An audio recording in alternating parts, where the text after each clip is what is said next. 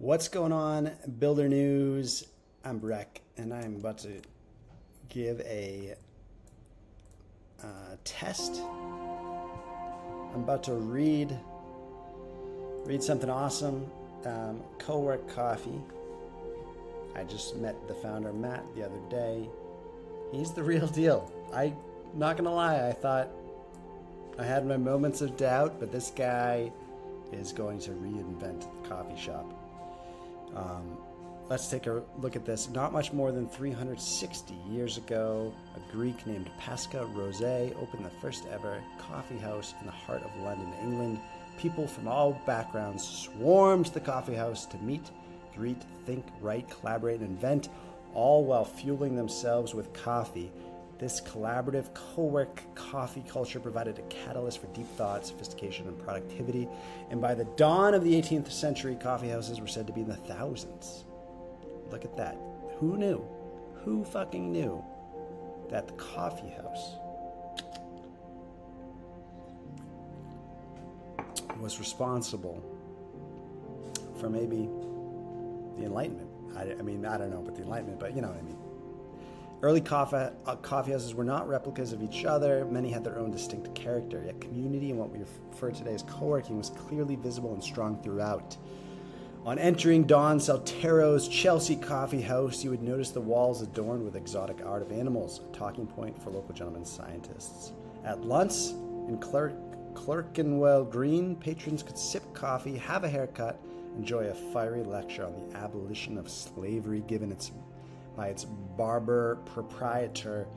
Conversation, co-working, and collaboration were the pillars of these coffee houses. From coffee houses all over London, Samuel Pepys recorded fantastical tales and metaphysical discussions of voyages across the high hills in Asia above the clouds, and the futility of distinguishing between a waking and a dreaming state. A cohesive community with media and communications as founding principles made up coffee house culture, yet both seem alien to us today. People disconnect themselves to the coffee houses and silo themselves to each other with noise-canceling headphones in an attempt to create the environment they want in a place they need. They inspired brilliant ideas. Back then, coffee houses brought people and ideas together. They inspired brilliant ideas and discoveries that would make Britain the envy of the world. The first stocks and shares were traded in Jonathan's Coffee House by the Royal Exchange. Merchants, ship captains, cartographers, stockbrokers coalesced into Britain's insurance industry at Lloyd's on Lombard Street. The coffee houses surrounding the Royal Society galvanized scientific breakthroughs. Isaac Newton once dissected a dolphin on the table of the Grecian Coffee House. It was the coffee house, not just the coffee, that used to be the epicenter of creativity for people to build forward momentum in an attempt to innovate and create a brighter future.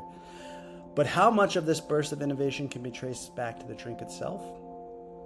For those of us accustomed to silky, smooth, flat whites brewed with mathematical precision in one of London's independent cafes, the taste of 18th century coffee would be completely unpalatable. People in the 18th century found it disgusting too, routinely compared it to ink, soot, mud, damp, and most commonly excrement. But it was addictive, a mental and physical boost to punctuate the working day and a gateway to inspiration.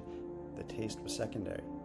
Today, the taste is primary in community, infrastructure, innovation, and collaboration secondary. We've lost our way, and the modern patron, the dreamer, the innovator, the writer, the connector is crying out for what we must responsibly deliver. Holy shit, I'm fired up. Thank you, Matt. I'm fired up for coffee houses, for co-work coffee. We must remember the past to forge our future. The flavors found in the latest incarnation of coffee shops today are undoubtedly superior to the past, but the vanishing opportunities for intellectual engagement and spirited co-working and collaboration with colleagues, or even strangers, have been quite a trade-off. Furthermore, the people that now flood coffee houses during a period of technological superiority combined with workforces that are being transformed remotely and virtually, with innovators and entrepreneurs who are being activated more efficiently, are initially displaced, settling for what we deem modern because of an enhancement in taste. It is more outdated than perhaps its very origin. It was 5,500 years ago we unified the wheel and axle to make possible early forms of transportation. Today we must unify co-working tools and coffee houses to power and accelerate modern forms of innovation, productivity, and community. Holy shit, what an amazing story. Thank you, Matt. Thank you, Co-work Coffee. I'm a believer. And look at this. So I met Matt the other day at Hiking Hawaii Cafe in Waikiki, and he just installed, look at that internet speed, 160 megabits per second download, 17 megabits per second upload. That ranks number 2 in download behind this crazy fast McDonald's for some reason. And pretty high up there in upload as well. Check out Hiking Hawaii Cafe, check out Co-work Coffee, check out coffeetest.net. We actually haven't hooked it up to coffeetest.net yet. Matt, you just got to point the DNS to this IP. And what an awesome thing. What a moving essay. Thank you, Matt.